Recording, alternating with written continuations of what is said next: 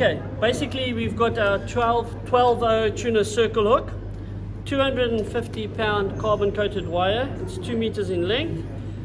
We're just snelling our hook at the moment. Getting into the right place there. Pulling him tight. Let's take our trusty old lighter here. And all we're doing is just melting the carbon coating that's on it. So in other words, the plastic, just so it holds it in place, it doesn't undo itself. That's all we're pretty much doing at the moment.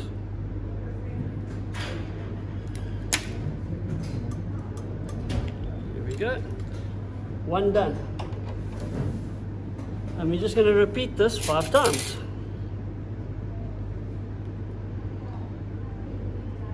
So basically just grab it, take your carbon coated wire, bend it around the eye of the actual hook there. 5, 6 times, up to you. Back through, pull tight,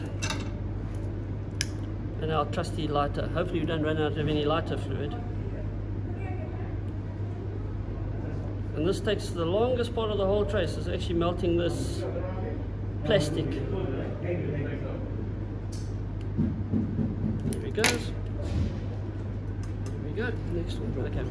So basically what we do now is we take our 1/0 power swivel, and we're going to attach it to our 250-pound wire. And the way we do it is, again, it's just a figure of 8. So all we do, go around twice, like so, take the tag end, force it in through the back, put your finger and your hand basically in over there, open up your figure of 8, there it is there, grab a pair of pliers, and I'm just going to change hands quickly.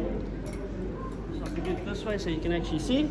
And all you do is the tag end, we just grab our tag end, pull it until the figure of 8 pulls tight over there, take it, then slide it down, and again stick your round nose pliers through it, or your pliers, and you pull as hard as you can, and make sure nothing slips.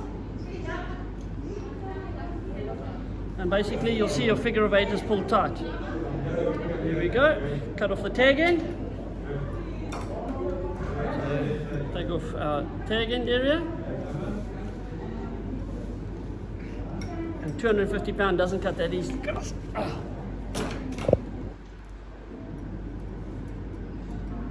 And we just straighten a little bit of wire at the end here that's rounded.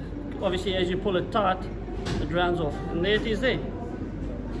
There is the finished trace. Now what we're going to do now is take a bit of nylon, about that long, and attach our sinker to it.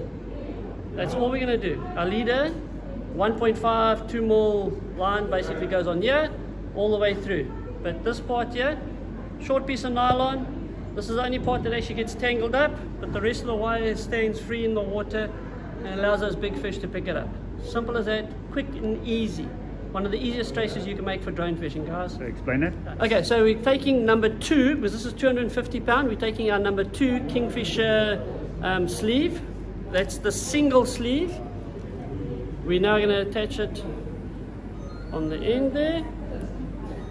Slide through. There we go.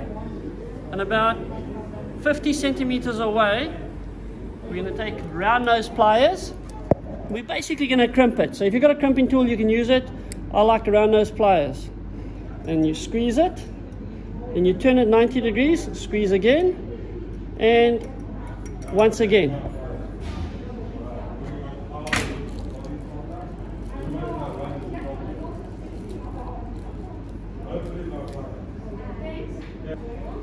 Now what we're going to do is take our number 5 soft bead. It's a glow-in-the-dark soft bead, size 5. It's a 5mm. And you've got to find the hole. I'm putting my glasses on because I'm half blind. Find the hole, and you'll find, if you just twist it nicely, it goes on very snug. To get it to slide down, the easiest way to do is just to lubricate it slightly. A little bit of moisture on it, and it actually slides down quite nicely, all the way to the end. That's your stopper bead, basically. Then, we take number 2 power swivel.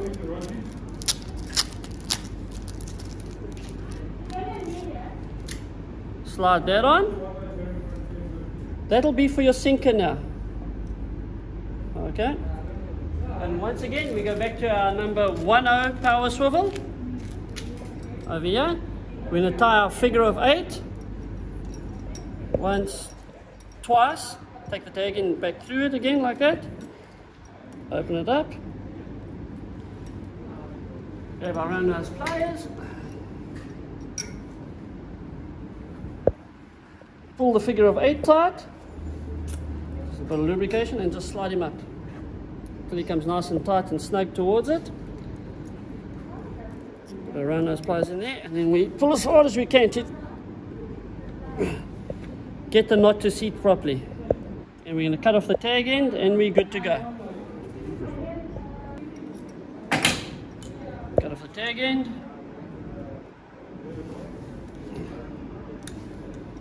Go. And we just take our wire. You can see there's a little bit of a kink there with your fingers, and you can see the kink is gone. A little bit there, kink is gone. There we go. So now what happens is we can throw this out, the shark picks it up. Obviously you give a little bit of time for the shark to actually feed. He takes, he feeds, hold on tight, and you've got it. So there's your throw bait one, not your drone one. So that's for throw baits. The one I did before was for droning.